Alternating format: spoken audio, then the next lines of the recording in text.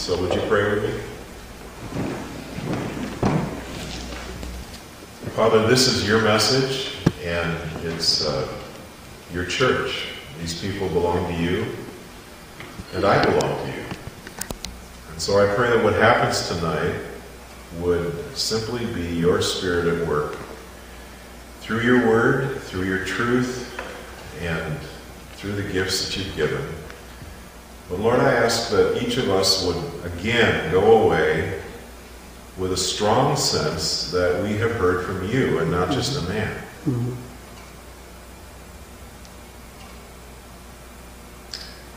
Father, most of us are acquainted with a lot of your word, and we've heard a lot of sermons before. But I pray that tonight we would not just put it on autopilot, but help us to lean forward in our spirit and anticipate what you're going to say to us. Speak well, strong, and deep, I pray. And may we respond in obedience. In Jesus' name. Amen. Let me ask you, first of all, what do you like most about Jesus? When you think of Jesus as your Lord and your Savior, what is it that you appreciate most about Him? Anybody? Unfailing love. His unfailing love, all right? He's always there and keeps his promises. He keeps his promises. He's trustworthy. He's faithful. Forgives our sins. He's a forgiver, all right? His kindness. His kindness. He loves us at all times. He loves us, absolutely, with an everlasting love, unconditional love. He's accessible. He's accessible, available. Yes? He loves us enough to chastise us. All right, he loves us enough to not only tell us the truth, but at times correct us. Get our attention. That's the old joke about hitting the mule over the head with a 2x4. Not punishing him, I'm just getting his attention. Anything else? He gives us hope in the future. All right. It's the only thing that really makes sense in the otherwise crazy. All right. He makes sense. He changes the whole view of the future. So there's a reason why we have a blessed hope, and it's because of who Jesus is and what He's done for us. Right? Well, you guys are about like every other group I've talked to. You really like the soft and kind and gentle sides of Jesus. Nobody said that you really like His leadership or His control, which doesn't surprise me. But the thing that's always missing when I ask that question in groups like this is nobody says that they love His intelligence, His genius. And that doesn't surprise me anymore. It used to. But you see, the Lord Jesus is the total repository of all wisdom and knowledge. In Him are hidden all the treasures of wisdom and knowledge. You've never met anybody smarter than Jesus. You never will. He is the wisest, smartest, greatest intellect you will ever encounter. Which simply means that it was Jesus who decided that you and I would see with eyes, and that we would see in color, which makes it so much more interesting. He's the one that designed the nerves behind your eye that transmit the signals of light back to your brain. He's the one that decided how the brain would interpret that. He's the one who designed your ear, your inner ear, and decided that you would be able to hear this range of sounds from low to high. He's the one who decided that music would be a great addition to his creation. He's the one who designed the butterflies, and the bees, and the flowers, the lakes, the rivers, the mountains, the animals, the birds. And he not just designed it, he sustains it. In other words, the whole world functions according to his will. And the whole complex thing of cells and chromosomes and genes and all the way all of that stuff works together in a body like we have, with the systems, the heart, the respiratory system, the circulatory system, the nervous system, the digestive system, the reproductive system. All of that is the product of his intellect. Nothing was made that was made without him. Now, why am I going on and on about how smart Jesus is? For the simple reason that he selected his message as carefully as he did anything else. He is the Word of God. He is the living Word. He is very sensitive to language. He created language. He created your speaking ability. He decided that we would be able to make sounds and interpret them and understand what each other are saying. And so he's very sensitive to that whole area of speech and words and language. And here's the point that I'm trying to make. There is nothing he did when he announced his gospel, his good news, that was a throwaway. That was a casual, oh yeah, by the way, He didn't just throw things in. He designed his message as precisely as he designed your brain. That's why we have to take it so seriously. You see, something happened in our world about 50 years ago, maybe 60 years ago now. I was a child in the 50s, and something was happening in the world about that time.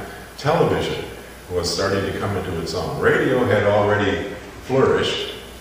I remember growing up listening to Hopalong Cassidy and the Lone Ranger and all of those radio dramas, and it was so much fun when you created the whole story in your mind as you listened to the radio. But television was coming, and along with television came a new profession. Salesmanship and marketing became a science and an art. And it wasn't long before you could take sales and marketing at the university level, and you could get graduate degrees in selling people things, in creating ads, commercials. And what happened is very, very smart people, very capable people, learned how to sell. And the church, without thinking about it, turned them loose on the gospel. And so we began to take the message of Jesus, without remembering how smart he is, without remembering how carefully he designed his message, and we decided we could improve it. We could improve it. Bad assumption. But what we did was say, well, what would make it more palatable? What would make the message of Jesus more user-friendly? What would make more people listen? How could we deliver it easier? And so we began to work with the message and strip it down and remove things that we thought might get in the way and add things that we thought would make it easier to swallow. And so we came up with a gift-based gospel. Now, does the New Testament talk about salvation as a gift? Yes. Theologically, it is a gift. But interestingly enough, Jesus never called it a gift. He never presented it as a gift. Now, what do we do when we say it's just a grace gift? We think we're smarter than Jesus. There's a reason why Jesus didn't say it that way. And the reason is that when you give people a gift, it's non-confrontational. In other words, they do not have to deal with who it is they're getting the gift from. Jesus is not just our forgiver, friends. He's not just offering a gift of forgiveness. He is the sovereign Lord of the universe. That's who died for you. And that makes all the difference in terms of how you receive what he has done for you. We're going to talk a little bit about the way Jesus presented his message tonight. And I hope you'll just take what I just said about how smart he is, take that to heart, and think with me about how he talked to individuals. He never used the same approach twice. Well, it came close. I mean, the rich young ruler and Zacchaeus, for instance, were both rich men. They responded very differently. But we're going to take a look at, first of all, the military officer. And you remember that in Luke chapter 7, let's take our Bibles and look at these passages, because I think you'll enjoy actually thinking through the text with me. If you don't have your Bible and your neighbor does, just kind of lean over and read along with them, all right?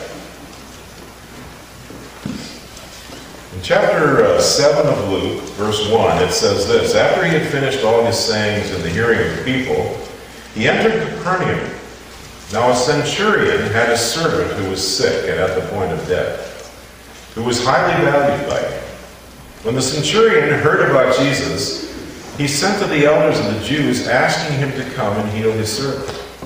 And when they came to Jesus, they pleaded with him earnestly, saying, He is worthy to have you do this for him, for he loves our nation, and he is the one who built us our synagogue. And Jesus went with them, and when he was not far from the house, the centurion sent his friend, saying, Lord, do not trouble yourself, for I am not worthy to have you come under my roof. Therefore, I did not presume to come to you, but say the word, and let my servant be healed. For I too am a man set under authority, with soldiers under me. And I say to one, Go, and he goes, and to another, Come, and he comes, and to my servant, Do this, and he does it. And when Jesus heard these things, he marveled at him, and turning to the crowd that followed him, including his disciples, he said, I tell you, not even in Israel have I found such faith. Other translations say, such great faith. And when those who had been sent returned to the house, they found the servant well. Well, let me just unpack this a little bit. At that time in history and in that part of the world, you treated royalty different than you did other people. For instance, when you wanted to appeal to the king, you went up the chain of command and you asked the leaders above you to represent you to the authority above them, which is exactly what this man did. He asked the leaders of the city to represent him and to go to Jesus and ask if he would come and heal the servant. So he was treating Jesus as if he was a king, as if he was the authority over the officials of the city. Then, when he heard that Jesus didn't just say the word, he had come to his house, or was almost to his house, he was aghast. He sent friends with the message, "Oh, you don't need to come to my house. I know who you are. I know your authority. All you have to do is say the word." And then he goes into that little description of how he, as a man under authority, as an officer in the Roman army, knew how to use authority to tell soldiers what to do. Do this, do that, come, go. And people under authority responded appropriately. He says, basically, I know your authority. I'm just asking you to do what I know you have the right and the power to do. And Jesus turned to the crowd and said, this guy gets it. This is what I'm after. This is great faith. Now, most of us would look at that and say, what do you mean this is great faith? This is operating as if Jesus is who he really is. It's treating him as if he was the authority above all authorities, as if he has the power to do what he should be able to do if he's God. This man was treating Jesus as if he was God and had the power to heal. Say the word, and his servant would be healed.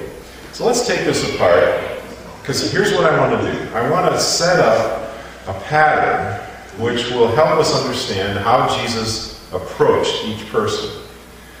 My theory is this. When Jesus approached a human heart, he was looking at the kingdom issues. In other words, what it was in that life that the control of that life was built around. What it was that a person thought they had to have other than God. What it was they used as their claim to fame or as the basis of their value system. I would call that our individual kingdom. And in this case, I'm using the kingdom of self to represent that. The Burgundy side of the little castles up there. So the kingdom issues is, here's a man who was powerful. He was part of the invading force. He was the captain of 100 soldiers, a centurion. Centurion, 100. He understood the chain of command. He was important, he was influential, and he could have used his power in very different ways than he did. He used it to help the people of the area. And apparently he had already decided there was something special that God was doing in this land, and he had helped build a synagogue. The evidence of repentance that had already taken place in this man's life, he treated Jesus as if he was God. He respected and honored Jesus. He considered himself unworthy even to have Jesus come into his home. He believed Jesus was God, and he treated him accordingly. So Jesus called this respect, it's kind of probably what we would call it, this honor that this man gave him, he called it great faith. And then he turned to his disciples and said, I haven't seen anything like this among my disciples, among my followers. This is great faith, and this is, he holds this man up as Exhibit A. This is what I'm looking for.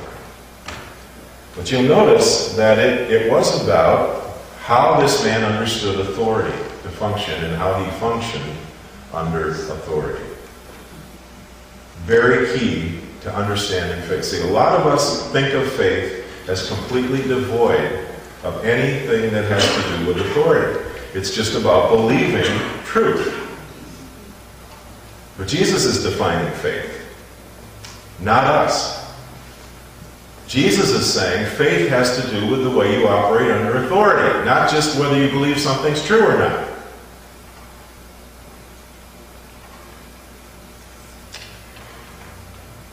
Recognition of great faith. One of the things I love to do when I teach in men's retreats is I like to title the whole weekend, Men Under Authority. And then teach men, step by step, how to follow Jesus with tremendous respect for who he is.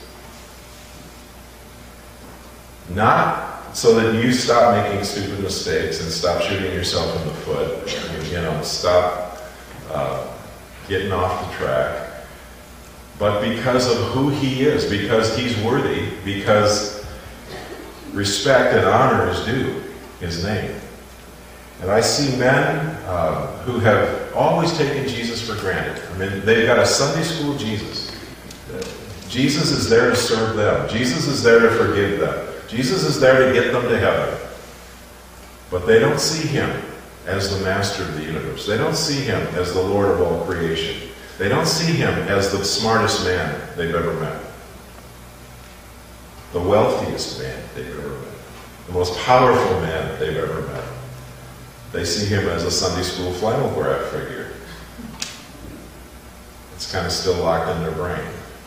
But when men catch on to the fact that Jesus is the best leader in the universe, that he's worth following, that he's worth giving your life to and your loyalty to and your respect to and your honor to, your obedience to, well, that changes everything. Then a faith is born that follows instead of just believing. Here's the rich young ruler. Very different situation. Mark chapter 10. So drop back one book to Mark 10 and verse 17. Again, let's see if this little model that we're building here works and how it works.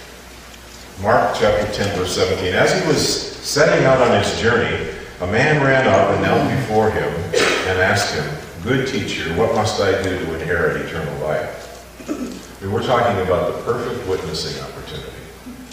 I don't know how many times I've heard preachers tell stories about sitting down on an airplane, opening their Bible to have devotions, and the guy next to him says, "Oh, is that a Bible?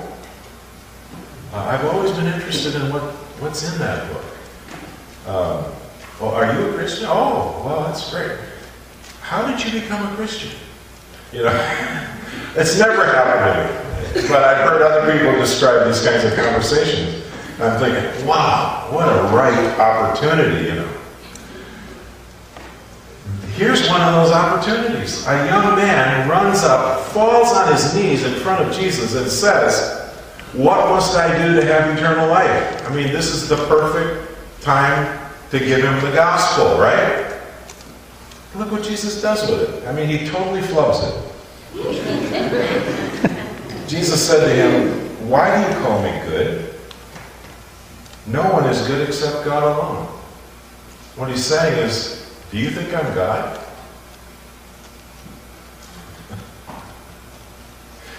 Why? Because that would make all the difference. You know the commandments, he said. Do not murder. Do not commit adultery. Do not steal. Do not bear false witness. Do not defraud. Honor your father and mother. And he said to him, "Teacher, all these things I've kept from my youth." And Jesus, looking at him, loved him and said to him, I mean, he could have said, "You rotten little liar. I know you. I know your heart. You haven't kept these things from your youth. What about this time? What about that time? What about the other time?" He didn't do that. It says he saw his earnestness, he looked at him, loved him, appreciated the fact that he'd been trying at least.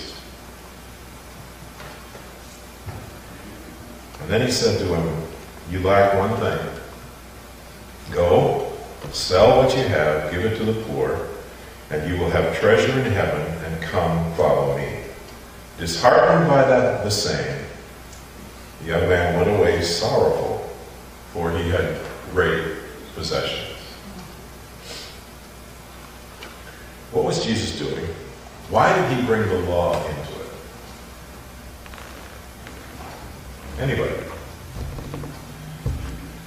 I know we don't do that today. But we can learn something very important here from Jesus. Why did he bring the law into it? What did the Apostle Paul said the law was good for? Teachers. To convict. To convict. And it's our tutor, our teacher, our schoolmaster, leading us to Christ. So the law isn't a throwaway. It's not a nasty thing that you never talk about and never use. Jesus is using it in this incredible witnessing opportunity. What must I do to inherit eternal life? And Jesus starts with the Ten Commandments. Now he skips over the first four. What are the first four commandments? You guys really know your Bible, so what are the first four commandments? Love your God. Love the Lord your God with all your heart. No other gods. Have no other gods. What was that? No idols, right? Remember the Sabbath. Remember the Sabbath. Remember the Sabbath. And there's one other. Don't blaspheme. Don't take the name of the Lord your God in vain, right? Okay. He skipped those. He went right to the ones we usually think of. You know, don't kill, don't commit adultery, don't steal, don't covet. Right? Didn't he? Honor your father and mother. He skipped the first four. Why? Because he was going to come back to those. When Jesus said, one thing you lack, he was getting at this young man's God, his kingdom, what he thought he had to have and had to keep. The one thing he thought was more important than eternal life, or the God who could give him eternal life. Jesus didn't skip, have no other gods before me.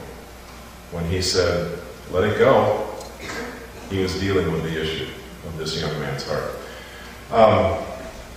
I've worked with a lot of rich people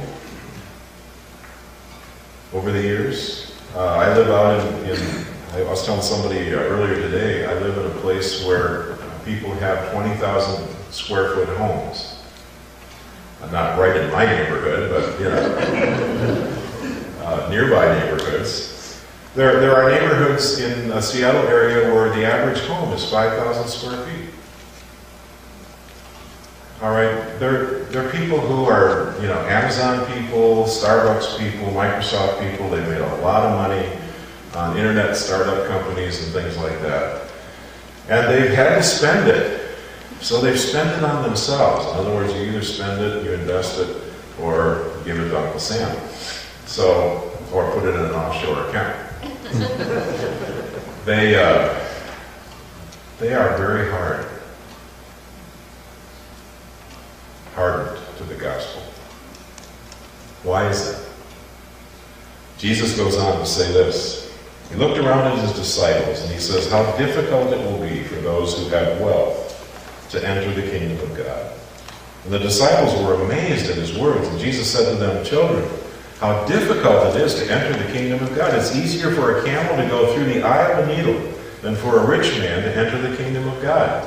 Why? Because he has so much to lose, he thinks. You see, what you have in your hands, what you're hanging on to, always seems like a bigger deal than pie in the sky when you die. The kingdom of God. But can you imagine what the wealth Jesus was offering this young man when he said, sell it, give it away, and I'll give you treasure in heaven?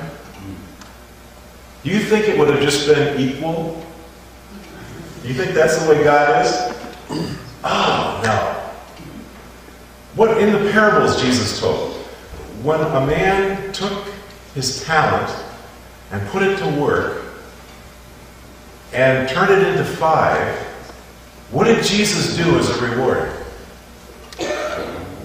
You remember?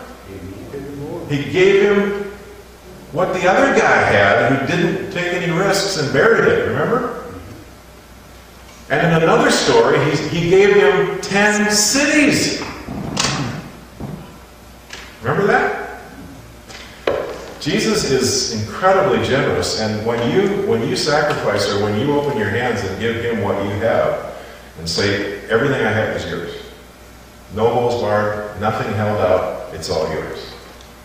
When you're like this, God fills your life and your hands to overflowing. In this life and in the life to come. The thing that I'd just like to say is this. This young man had some kingdom issues. His wealth, his possessions, his prominence, he was a ruler.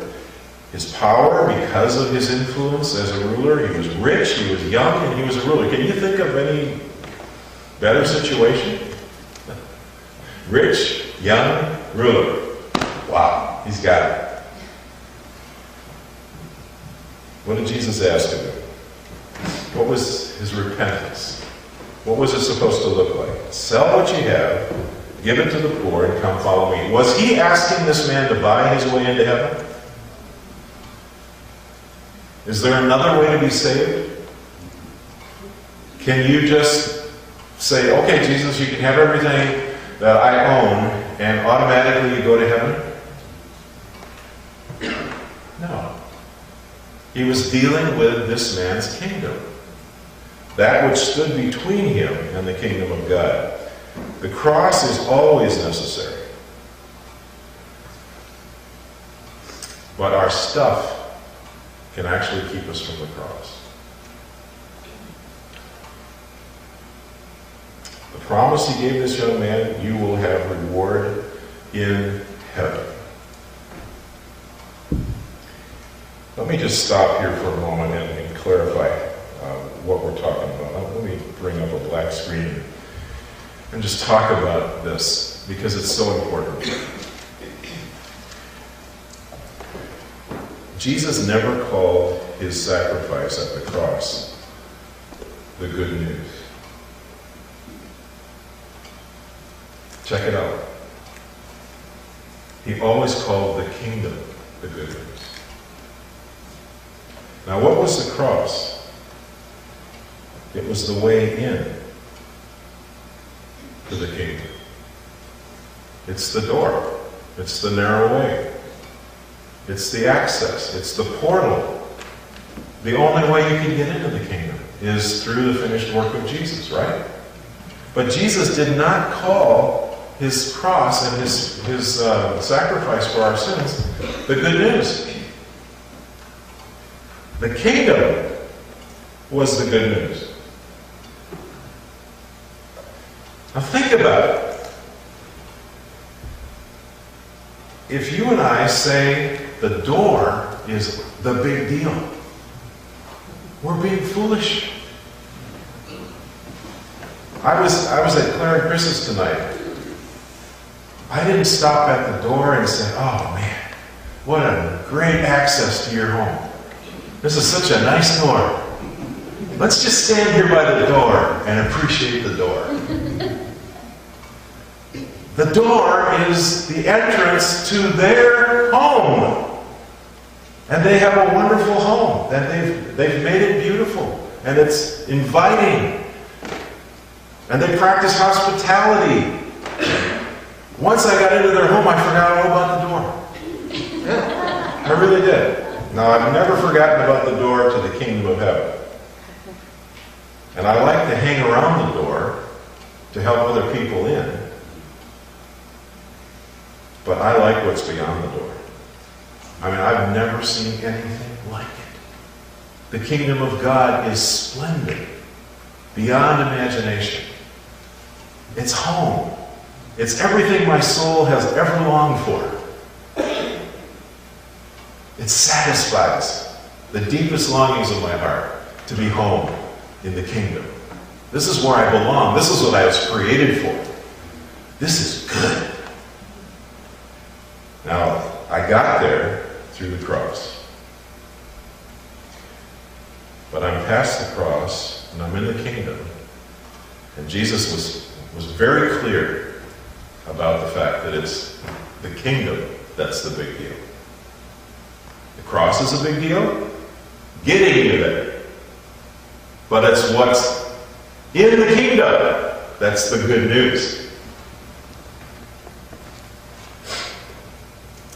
Now I know that really strikes you a little bit funny, because we've always talked about the gospel as the work of Jesus on the cross.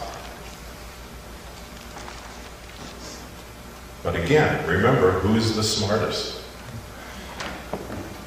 It's not us. And it's not our preachers. It's Jesus.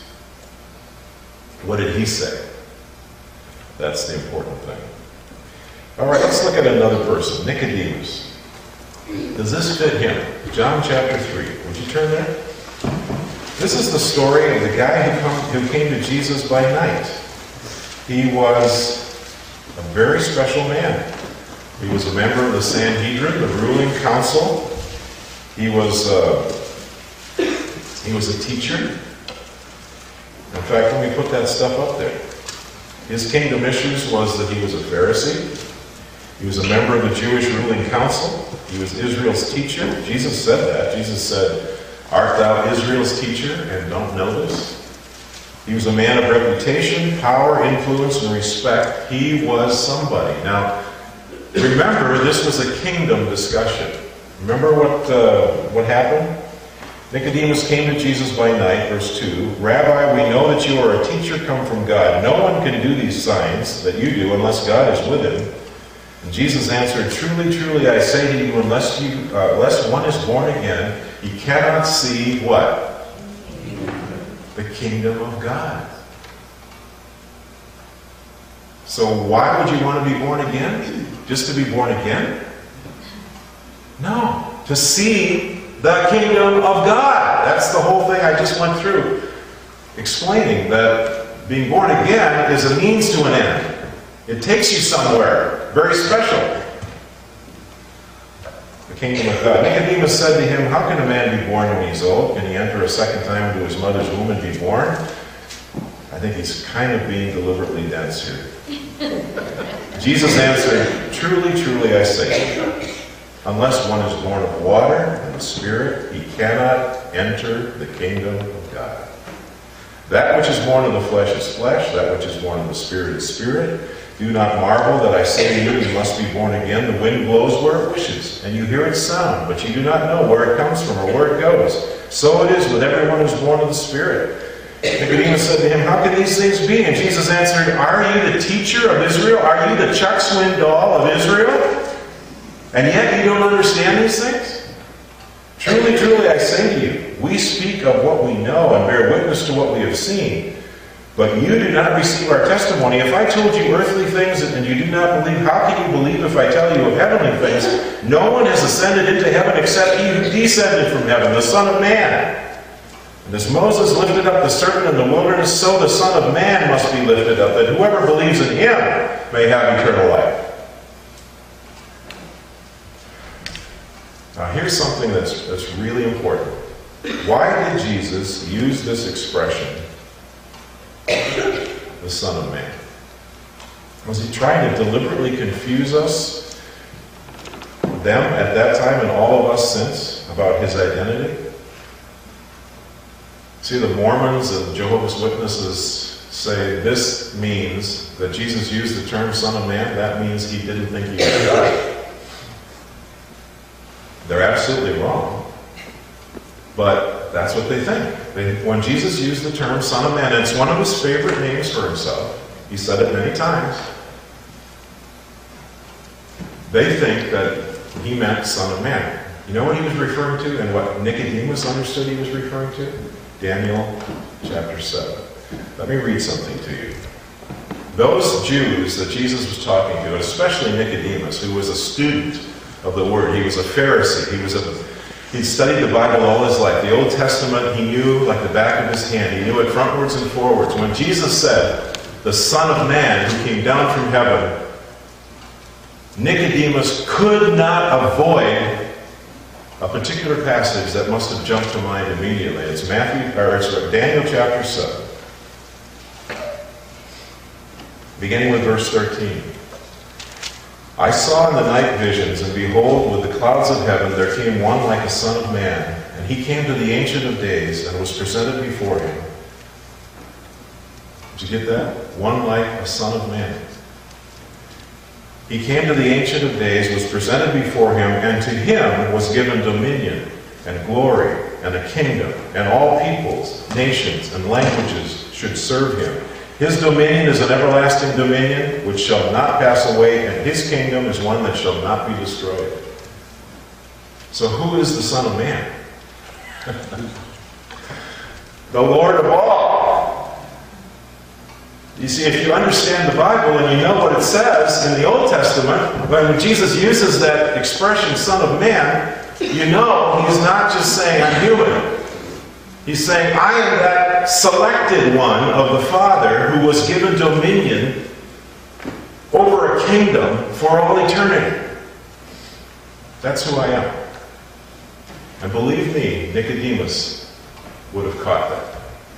So basically what Jesus was saying to Nicodemus is, I'm going to be lifted up, and I'm going to draw all men to me.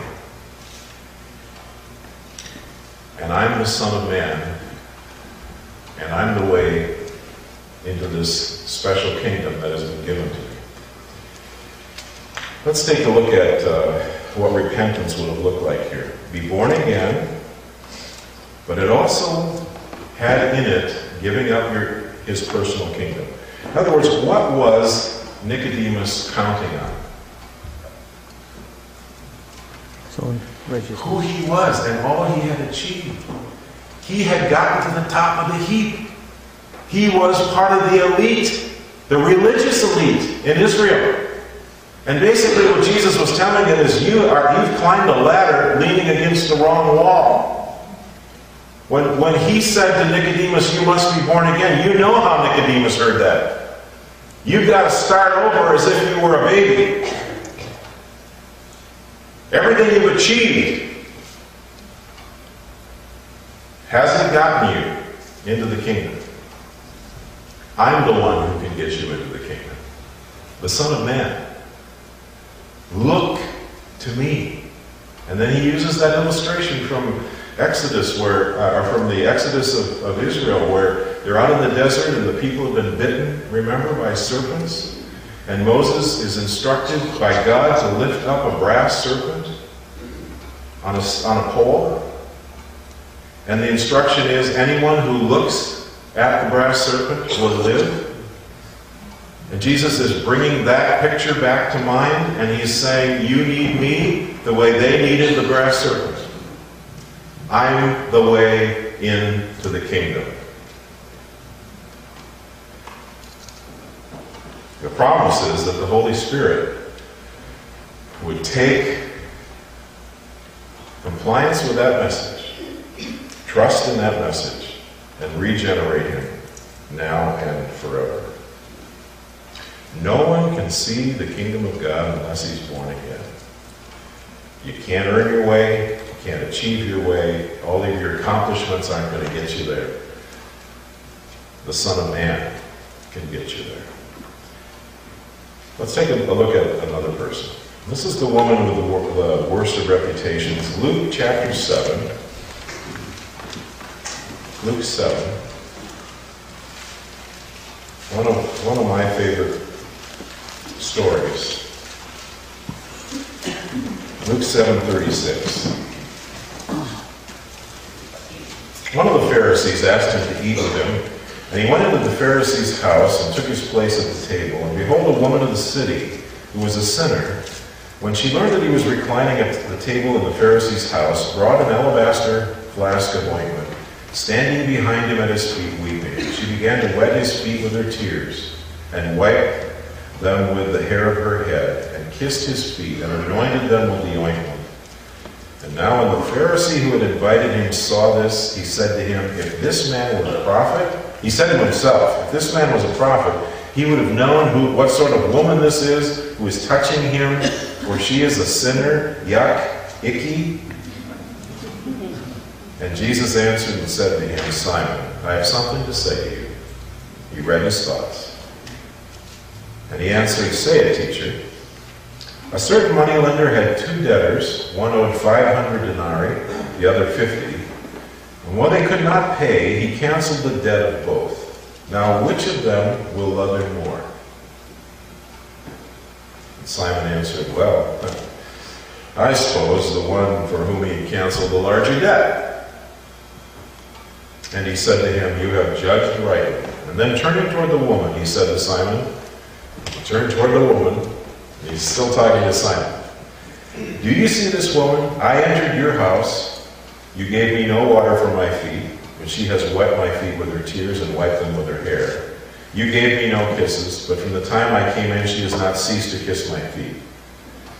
You did not anoint my head with oil, but she has anointed my feet with ointment. Therefore I tell you, her sins, which are many, are forgiven, for she loved much.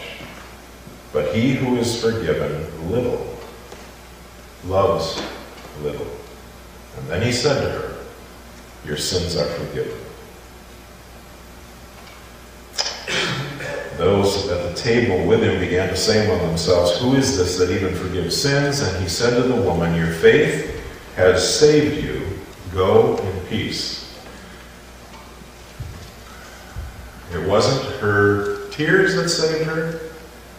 It wasn't kissing Jesus' feet that saved her. It wasn't anointing his feet with the ointment that saved her. It was what?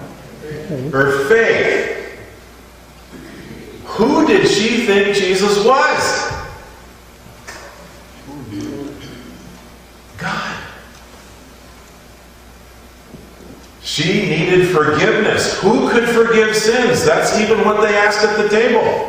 Who could forgive sins? Who does this man think he is? She knew who he was. When he said with authority, your sins are forgiven, you are saved, it was God saying it. And the woman knew that. So, what were her kingdom issues? Well, she had sinned herself into a pit.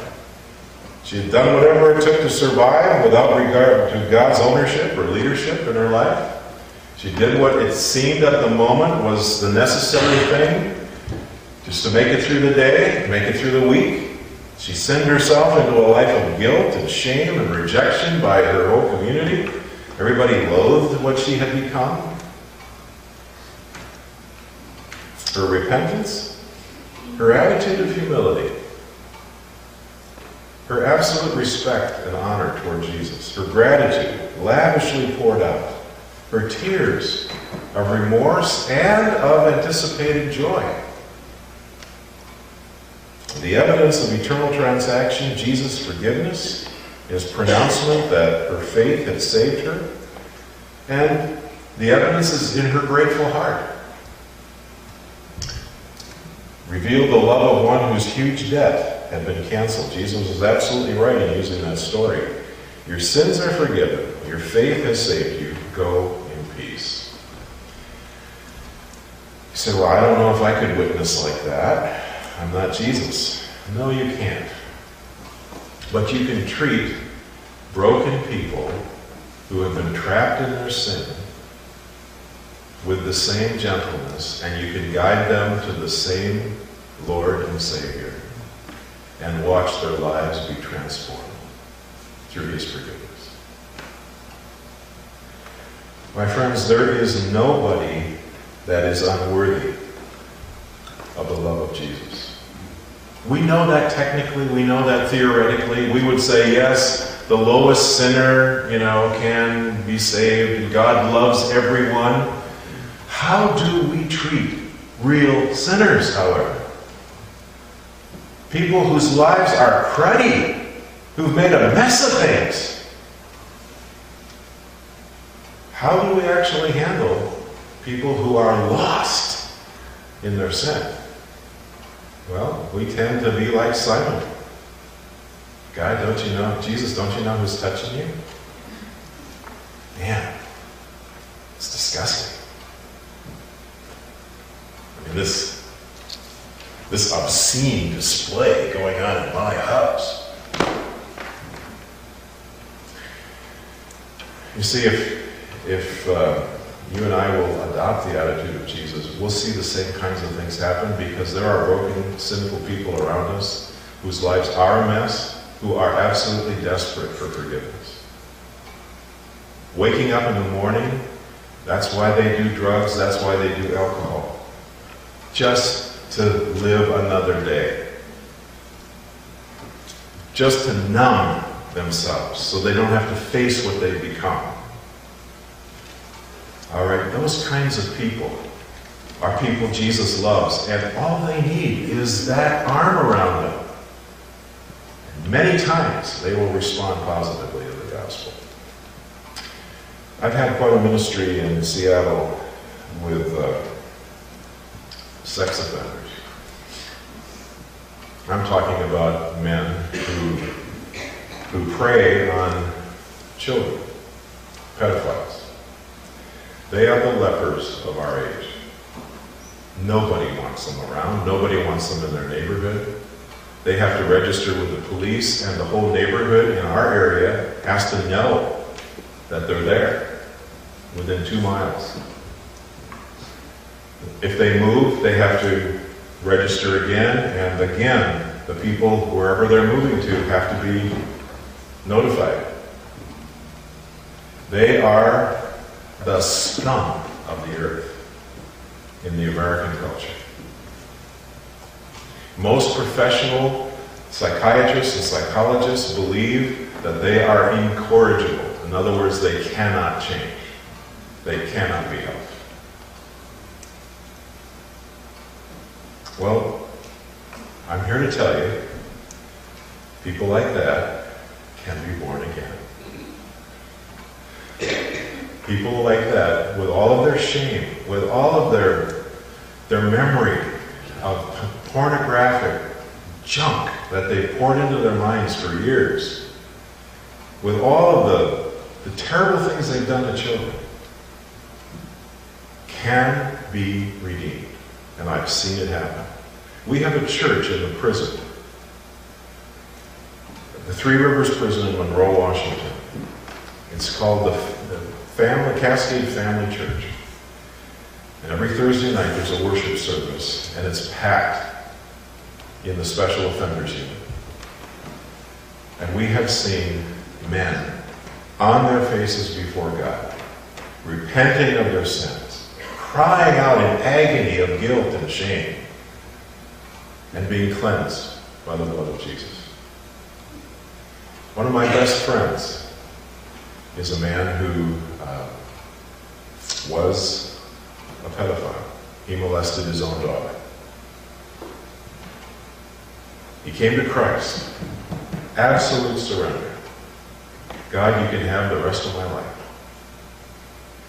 He's a changed man. He's a remarkable man. His ministry now is to sex offenders. He goes back into the prison. He goes back into those court-mandated therapy groups with his story. And they let him come. The officials let him come because he's kind of their poster boy. Here's a guy who broke out of this stuff. But I so admire this man. He's got more guts than I do, more courage. He goes where I couldn't go. But I love it. His sins were forgiven, just like this woman. And you and I can be the arms of Jesus and the heart of Jesus. Every time I do this, someone in the audience, either before or after or during the conference when I'm teaching this, says, Pastor Jan, you have just simply gotten caught up in the error of lordship salvation. There's got to be a simple faith-only message. And that is the fallacy of our age. that somehow you don't have to do anything except believe. You don't have to bow. You don't have to release your kingdom. You don't have to come under God's authority. Faith doesn't have anything to do with who Jesus is. It's just what he's done. I'm telling you tonight that's false. You do have to take into consideration that Jesus is God of the very God. That your forgiver is also your sovereign Lord. And when you take a gift from the sovereign Lord of the universe, who he is determines how you respond to the gift. If I give you a gift of forgiveness, if I give you absolution as a priest or a father or a pastor, it's my word. But when he gives it, it has all the weight of the Godhead and all the authority of heaven behind it. The bandit at the cross is not a deathbed conversion that doesn't take into consideration who Jesus is. This is not a guy who skins in by the skin of his teeth. Look at this. Who was he? He was a bandit. He was a thief. He and his buddy talking there said, "We deserve what we're getting. This man is innocent." That's what he said to his friend being crucified beside them. He had done whatever it took to get what he wanted. He had made his own rules. He lived in the kingdom of self. What were the evidences of repentance in him? Don't you fear God? The fear of God means the respect for who God is, for his authority. Don't you fear God? He recognized Jesus as the king of God's kingdom. He asked to be included, and he was promised, "Today you will be with me in paradise." And I said yesterday, what an amazing place to find your king. Think of the faith it takes to believe the guy being crucified next to you is the king of the universe. Isn't that kind of a leap of faith? What's the king of the universe doing here beside me getting crucified? But he had gotten enough of the identity of Jesus that he knew Jesus was the king of the eternal kingdom of heaven. And he asked to be included, and Jesus said, "Yeah, you got it. You're in. You're going to be with me today."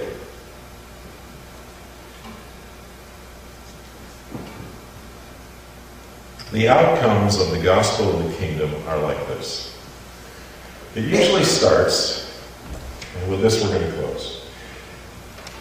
It usually starts with someone just saying, "You know, I've made a mess of things. I'm sick of it. I'm frustrated with the way my life is going. I need help." And my friends, I used to take people to the cross at that point. When somebody came in and they were just disgusted with the way their life was going, they're disappointed, they're frustrated, I'd say, "Hey, I know who can make your life better." I'd take them to the cross. And I've learned not to do that. I don't do that anymore. I work with them. I ask them to keep thinking and studying with me, but I don't immediately take them to the cross. Then there's the people who are at the guilt and grief level. They're just not only sick of the way their life is working, they're really sick of themselves. They're basically saying, I have done horrible things. I've done really bad things.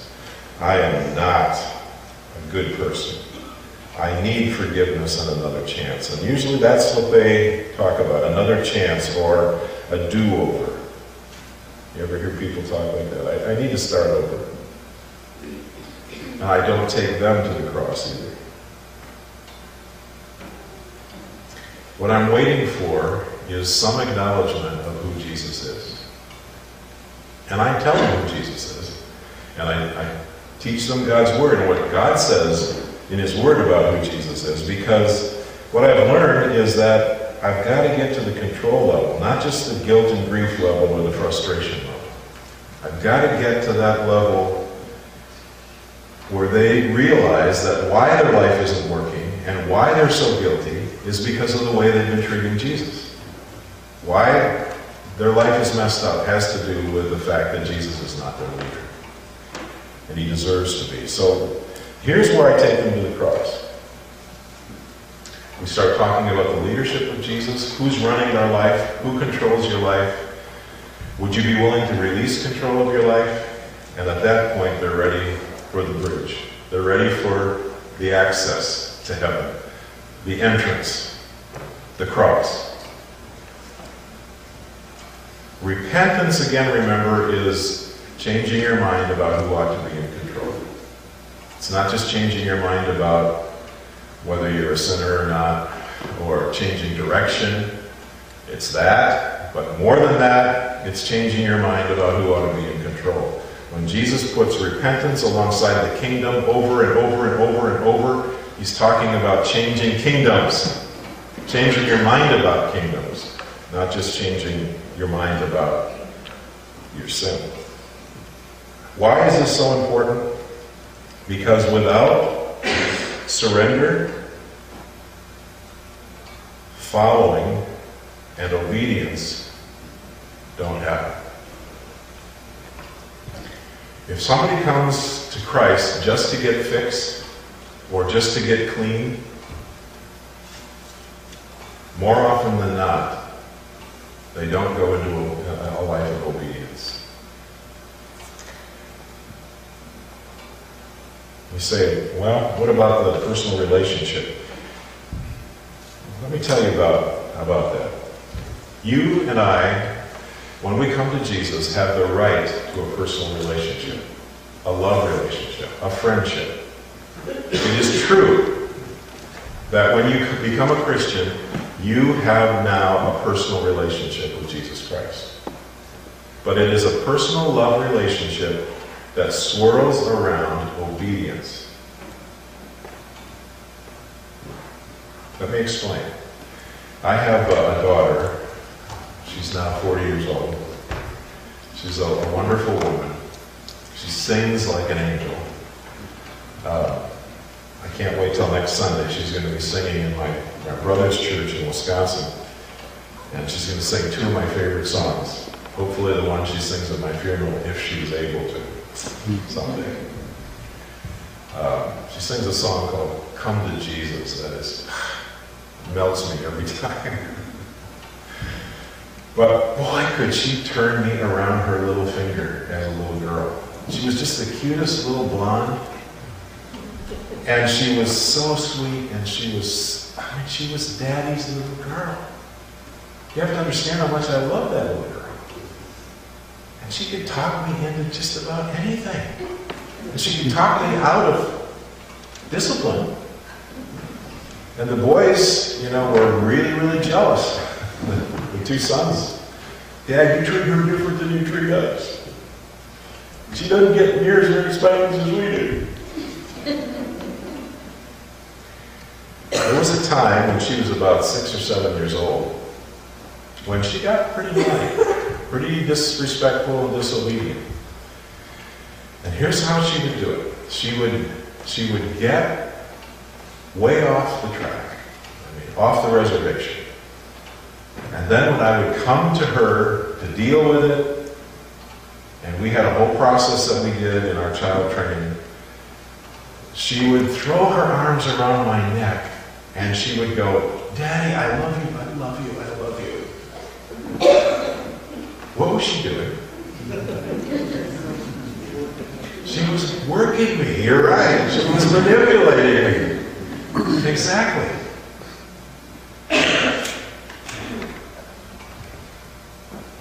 Was it easy for me to accept that?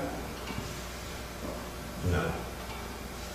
I mean, even as much as, I loved her, and as much as she had me in her power, I knew what she was doing. And I resented it. Because I wanted an obedient daughter. I wanted her to show me she loved me, not by throwing her arms around me and telling me she loved me. I wanted her to show me she loved me by obeying me. And I'm here to tell you, God is just as smart as I am, and a lot more. When you come running to Him and say, "Oh, Father God, I love you, I love you, I love you," but you're not obeying Him, don't think you have a personal relationship with Him. You have violated that relationship, and sin always separates, right? Always, even with God. And God doesn't play those games, and He's not all wrapped, we don't have Him wrapped around our little finger. What He's asking for is obedience. John 14 and 15 is so clear. If you love me, Jesus said, what? Obey me. If you love me, show me. Obey me. God's love language is obedience. No question about it. Abiding is so important. Living in that friendship and love with God is so precious. But unless it's connected to following and obedience, it's just rhetoric. And then what God leads you to, if you're following and abiding, is an overcoming level. That's where He begins to trust you and knows that you're going to follow through and be consistent, reliable, dependable. Let me give you just a glimpse of why that's important to God. I'm convinced, and this, some of this is holy speculation, some of it is understanding the Scriptures. When Satan and his angels fell, the principalities and powers, I believe they were the administration of the universe. They were the ones God was putting weight down on, and they were doing God's will at a level of authority and responsibility. They have fallen. They are no longer there. I believe that the reason they hate us, the church, is because God has designed that we are their replacements. And they hate us. And they'll do anything to discredit us and cause us to stumble. But I believe that God is... Remember what the last 2 chapters of the Bible tell us about ourselves? Where are we going to be in eternity future? Not just in heaven. Where? At the right hand of God. Reigning and ruling with Christ. I don't know what all that means. I just know it is an enormous privilege to reign and rule with Christ. But the book of Revelation, all through, talks about overcomers. In other words, people who deal with what God has put on their plate successfully, so that He can lift them up and reward them and say, "Come up to the higher place. Sit beside me on my throne. You're reliable. I can trust you. With free will. And I can trust you to follow for the rest of eternity." That's what God's after. So the why of surrender is all of this. But that's why it is such a catastrophe when people say, "Yes, I'm a Christian, I'm born again, I trusted Christ as my Savior," but they don't follow. And they're not reliable, and they're not overcomers, because they're living still for themselves. That's why this kingdom concept, this kingdom language of Jesus is so key to actually following through and living the Christian life successfully. I started by saying Jesus is the most intelligent being in the universe.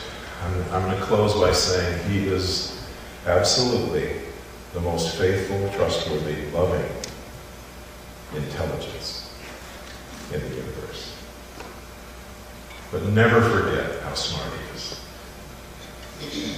When you read His Word, read it for the incredible genius that's behind it. The written Word reveals the living Word. The smartest man who ever lived. Let's pray together. Heavenly Father, I thank You for the joy of rehearsing these things tonight. And I pray that that if there's anyone who came to Jesus just simply at the frustration level or at the guilt and grief level, that by now they've come to the surrender level. And I pray that even tonight, if there's someone here who has not yet surrendered and come to the cross in humility and said, Lord Jesus, have mercy on me, a sinner. Save me. I pray that they'll do that, knowing full well that that means that He is not only their forgiver, but their leader, forevermore. Help us, Lord, to exchange kingdoms with You. In humility, and by Your grace, step into a new kingdom that can never be taken away from us. Thank You for this message. It's beautiful. It's mysterious. It's wonderful. It's the subject of all Your parables. And it's the subject of Your gospel. Lord, help us to leave tonight meditating on these things, thinking about it, and thinking about how to explain the entrance to the kingdom to our friends who don't yet know You. In Jesus' name we pray. Amen.